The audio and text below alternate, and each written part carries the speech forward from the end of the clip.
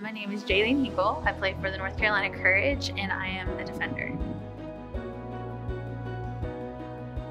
I think my family has always kept me grounded, reminding me to always have fun. I think because this doesn't last forever, and the last thing you want to look back on is being like, man, I wish I would have done something different or kept playing longer. So I think they're heavily influencing that. And I also think my teammates, when you're in the off season, especially this year, getting back into preseason and being around everybody, it's like, man, I still love this and I want to be the best because they want to be the best. And when you have really successful years like last year, which was just blast, you're like, okay, like let's do that again, and we're still really good and we still love each other, and just that camaraderie on the field and off the field is really fun to be a part of.